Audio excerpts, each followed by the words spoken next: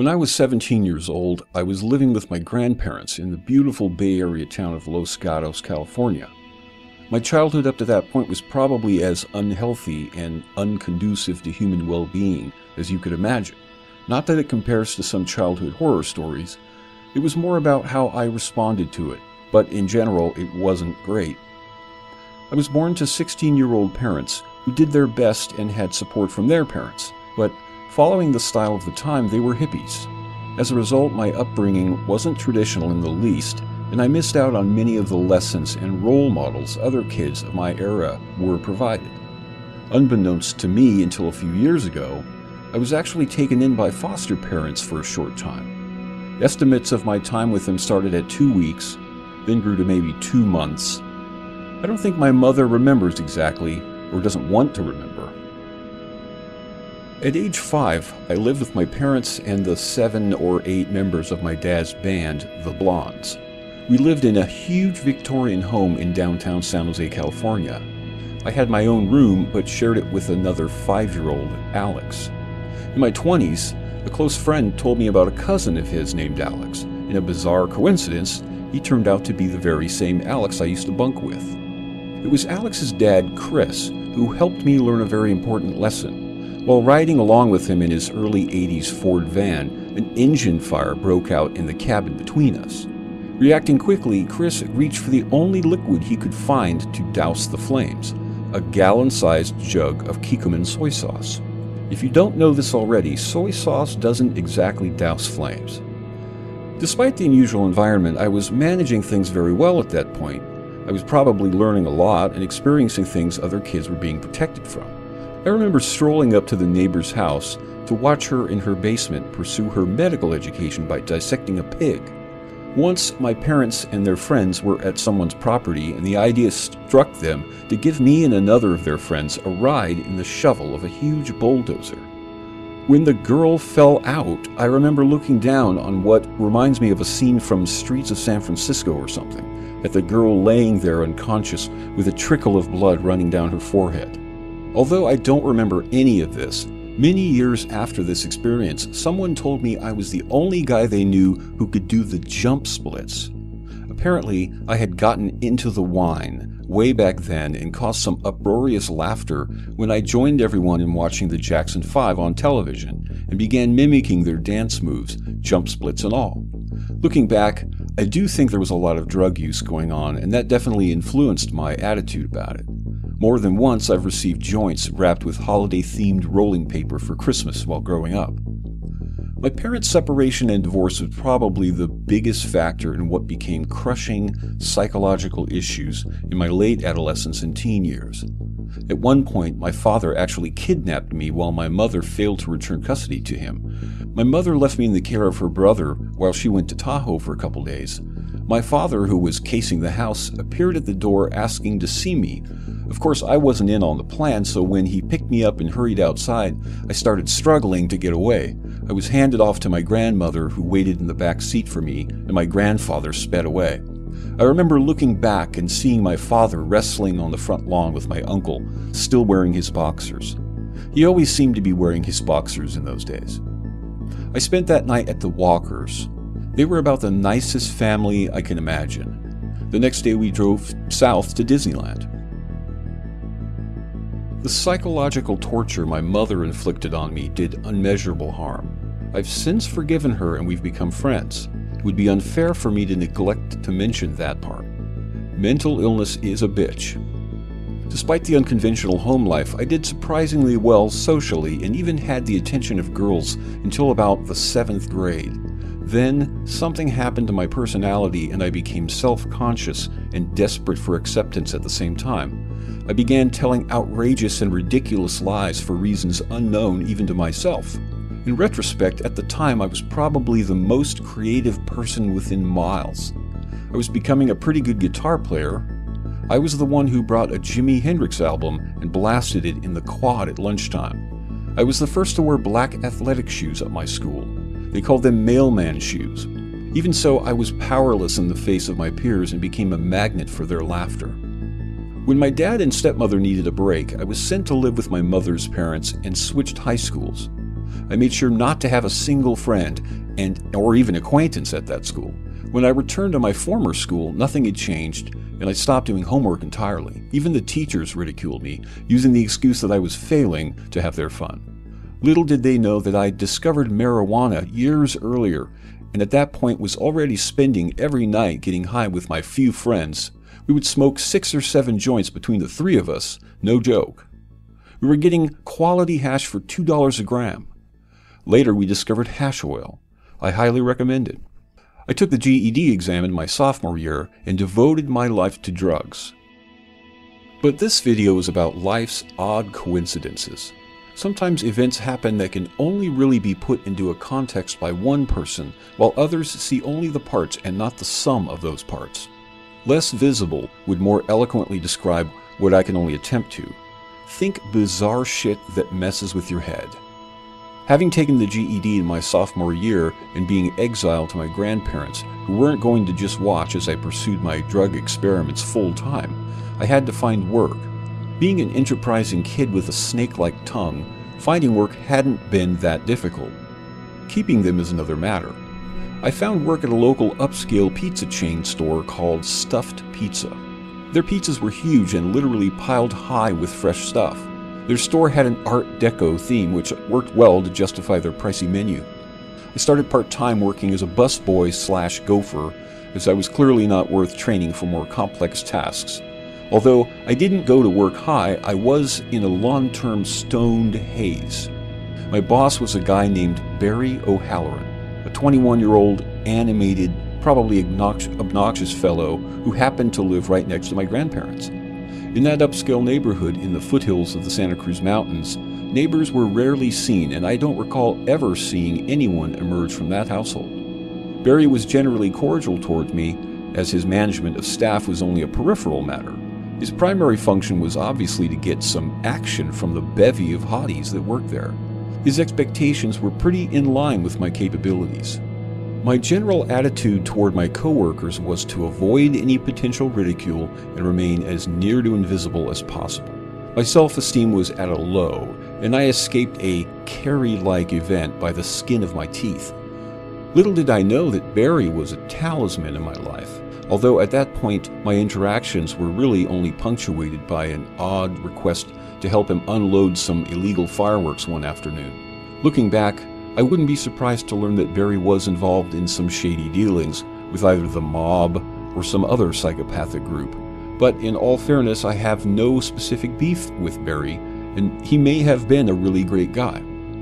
My shift was usually a short swing shift from between 3 to 7 and closing time at 11. One night after work, I set out on my bike ride home, which was about 4 miles. The streets leading to my grandparents' house were natural forested streets devoid of any streetlights. On that night it wasn't very cold, but there was a thick cloud layer obscuring any moonlight. I was used to making the turns in the last mile by muscle memory mostly, as the darkness persisted even after the eyes had long been adjusted. I rode my father's old 1967 Schwinn 10-speed, which I had only barely brought up to a rideable condition. As usual, my grandparents had already gone to bed as I slipped in and sat down in the living room to the typically shitty options on television.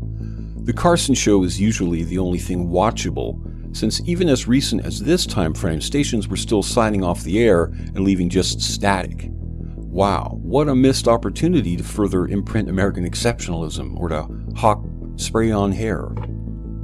I guess what I saw that night made matters worse, given how life was not really living up to the hype for me at that time. At least, that was my view then. I see it as merely another of life's experiences now, albeit one of the more challenging to derive some kind of lessons from. I'm referring to one of the guest segments. Mind you, there was nothing to indicate there was anything exceptional about my boss, Barry, at that point. Barry hadn't been at work that evening, but that didn't seem odd in the slightest, and nothing was different in the atmosphere at work on that day. I'll now play for you the segment that I watched live in totally still silence way back then. If you've made it this far, I suggest you watch the entire Carson Show clip, and afterward imagine what your reaction would have been. Imagine the impression it might have left on you. Enjoy.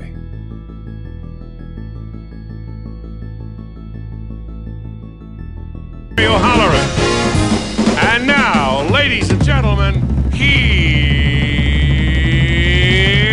Johnny.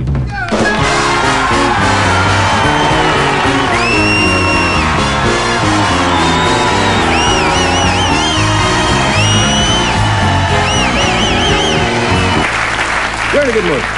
You're in a good mood. We got a good show for you now. We have a young man who, I guess, I don't know if he has a title, but they call him Mr. Pizza. And he is, his name is, he does great things with pizzas, whatever. I mean, he throws them and he makes them, and it's, his name is Barry O'Halloran, if you can believe that or not. So we'll be back in just a minute. Thank you for coming.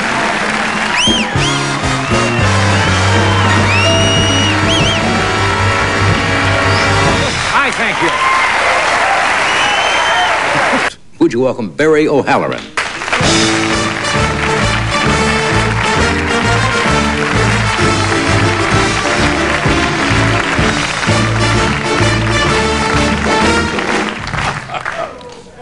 I said O'Halloran. That's unusual, first of all, isn't it? Yeah, very unusual. Should have been Dominic Fungitelli or something like that. How are you, Barry? Good. How are you? You got strong hands. Does that help when you shake hands? It comes from years of ball and dough and making the dough batches and spinning like that. You came in from Los Gatos today or yesterday? Well, actually, I work in Cupertino. Cupertino. And the places in Cupertino that I work at, I live in Los Gatos, so it's just a little drive. Somebody said you had problems getting here or something, or? It was kind of a rough day the first day I got here. I went to a little town to make the dough that's around here. I won't mention any names. It wasn't the greatest experience. I didn't have my driver's license. I had to take a cab there. So that was just, I lost my room key. The dough didn't come out. The first couple batches weren't right, so I had to remake the dough. Brewing up special stuff for Carson dough, so you can hopefully. Did you make special dough for this demonstration tonight? Yeah, for you, I wanted to make some stuff that. I'm flattered. That you could spin a little better than. I'm flattered. You come from a large family, right? Yeah, nine of us in the family. Anybody else in the pizza biz? No, I always wanted one of the brothers or somebody to be in the pizza business so you could get free pizza. You know? And then I started. When I was like 10, riding the transit buses around, going to pizza places and checking out pizza because I don't know, I really liked it. Do you mean you walk by in New York when you walk along? You look in the windows and you see guys in there. Yeah, that's working the pizza. Is that what got you hooked? I found a couple places where they throw. They don't really throw that much anymore. Nobody really does it. And I found a couple guys who were really good, and I said, hey, I'll be able to match these guys in a couple of years. So I would just go around to local places and talk to them, and I got my first job as a dishwasher, and there was a guy that was in the throwing position. His name was Dana. In the throwing position, that means. I mean, that's he was front center stage. So that was your goal to hit that. Yeah, I wanted to beat this guy out. We called him Prima Dana, and so I worked at home. I made some towels, and I practiced my school books. Got kicked out of classes. And you say you made towels? I don't understand.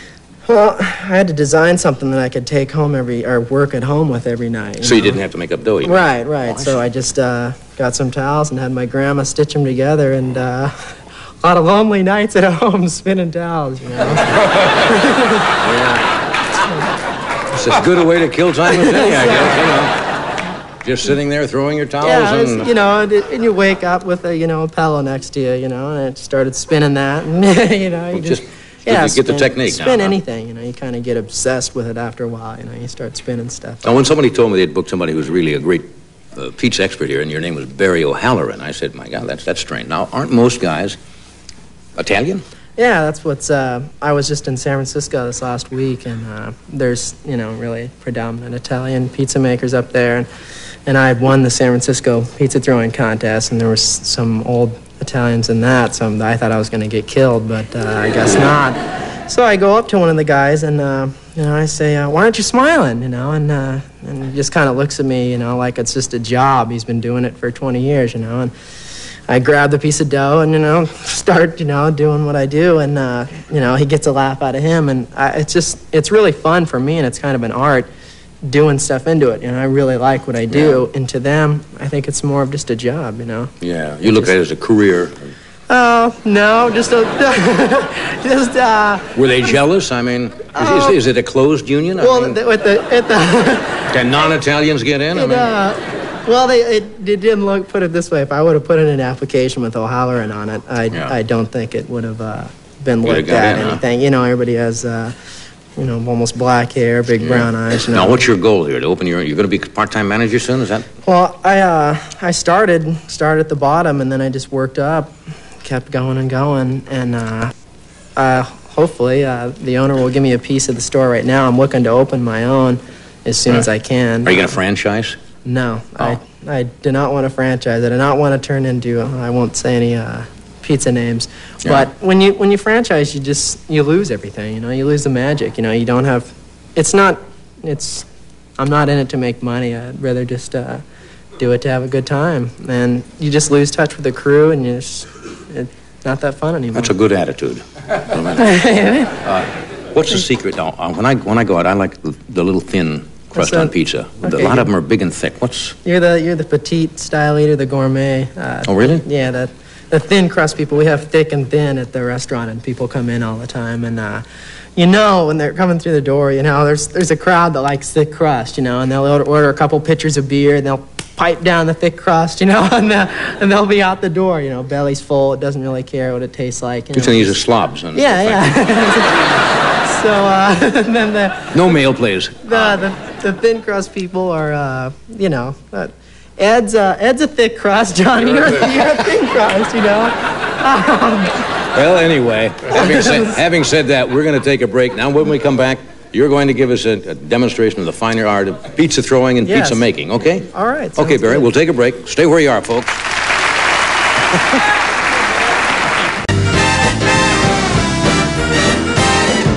Okay, if you just joined us, folks. All right. This is is there such a rank as a pizza master? No, There's no ranking? I don't think I've reached master yet. I'm working on master maybe when I get a little older. Okay. You're from Nebraska here. Yeah. My family was, everybody was born there. I guess good things come out of the Midwest. Yeah, that's nice to hear. Okay. Shall we go over to your... Let's go over. We'll go over to where you work. Yeah, no anchovies on mine. No anchovies, all right. Just a big, thick crust. That's right. Well, here we are at the pizza counter. We're at the pizza counter. You got your sauce here, your flour, cheese, pepperoni. All right. Now, my grandma made these for me. This is these are the things you practice These are the Lonely Night pizza towels here, all right? Okay. Hey, you're going to practice with one Why, are of these about the same weight as the dough would be? Yeah, I wet them down a little bit so they... I see. They're damp. So they're just about right. They weigh about, I guess, a pound or something like that? Just so I wouldn't drive up, cost in the, in the restaurant. Okay, you're going to use this one. This is novice. All right. And this is experienced, all right? Okay, now, you're going to start with hand motion, okay? First... Yeah, show me that. It's just like you're throwing a football, okay? Right. That's how you start. Your right hand's going to lead. You're right-handed, right? Yeah. Okay, you're going to go up, okay, and out. You're just going to throw it up and out. So you actually throw it? Yeah, you're going to put a little spin on it, okay? Your left hand's going to come around, always on the outside edge, and you're just going to go up and out. Why don't you do that first so I can see what you're talking about? Practice run here. All right, just go up like that. Oh, look at that. Okay. Let's just go.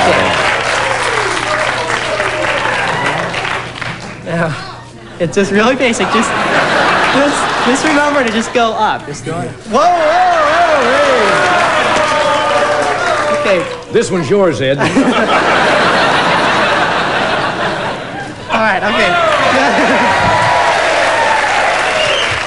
Got it, he's got it, all right. Okay. You get to the more advanced stages, we won't want to do that, but we're gonna move on. We're gonna move on to the real stuff here now, all right? Enough practice. All right, yeah, enough practice. Practice in a couple minutes here, all right? Okay. All right. This is yours, all right? Okay. Okay. This is mine here, okay? And these are a little flour you're gonna get. You want to put an apron on? No, I don't think it's necessary. Okay, we'll be cool, all right? Okay. Now, same thing. Just don't lose it. Don't put too much spin out there. You want to just go up and out, okay? So, just go up like that. It's... Hey, whoa!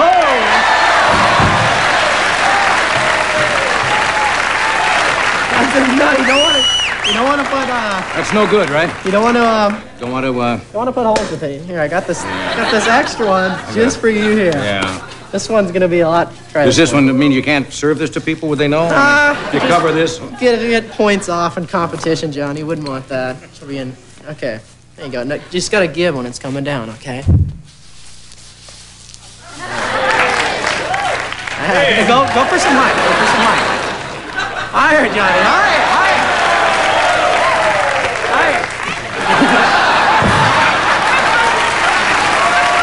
That's it.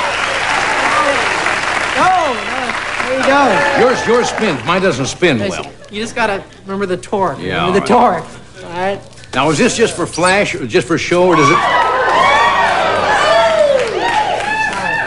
Now, does that help the pizza, or is it just for show?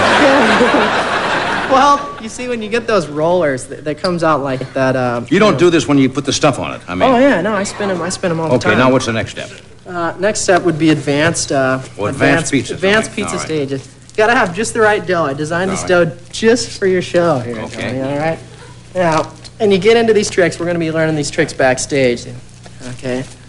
All right. First on your back. All right.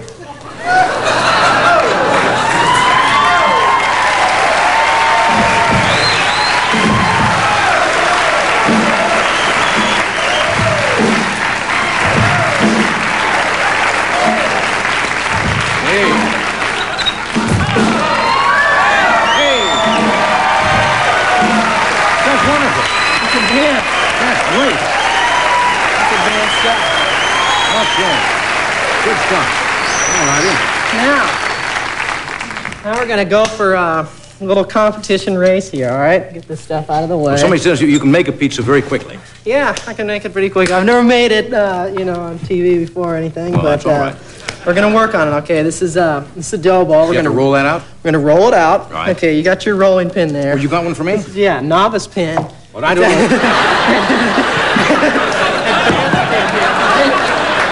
Novice this. Novice pin. Okay. Now tell me, look there. What is the sequence? You got to tell me this. You You roll the dough. I'm gonna put you through. Yeah. Okay. Yeah. We're gonna roll it out. Okay. Roll it out. You just want to give it one spin. Okay. Right. Just gonna put it in this pan. One okay? spin, then on the pan. On the pan. Okay. Gonna take the sauce. Sauce. Yummy. All right, and you're gonna. I got this my- is that's my sauce. This is novice spoon. All right. Pro spoon here. All right. Then we put some pepperoni Okay. on. No, we're gonna cheese it. You're Then gonna cheese cheese it, and then we're gonna put some pepperoni on. pepperoni. We're gonna have a good time. Okay. So somebody got to put a watch on this. No timers, no timers. You can get your dough on the thing here. Get Right. it floured up. Want to have get it ready to go. All right. Rolling pin in hand. All right.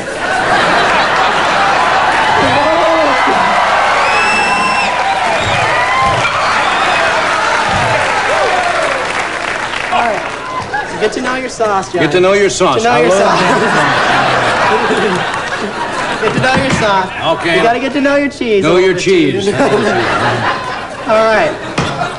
Okay. Now remember the practice throw. Just one little throw. Okay. We gotta roll it out flat first. Yeah. Just roll it first. Okay. You wanna go pretty quick. Speed. All right. Let me know when you're ready. Ready? Go. All right. Go.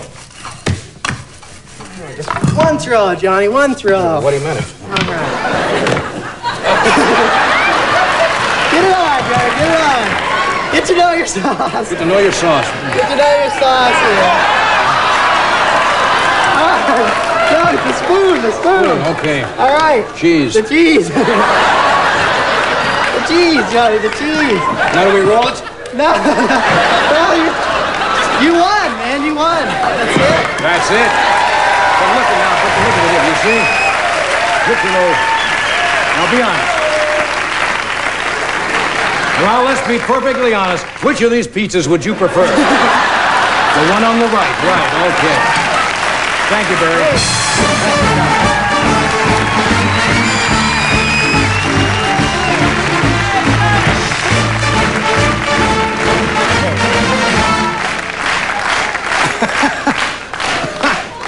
He's a nice young man, isn't he? Well, he knows how to handle that stuff. Want to like a pizza? Maybe we can whip one up later. Whip one up. All right, in a moment, Steve Landisberg will join us and David Horowitz after this.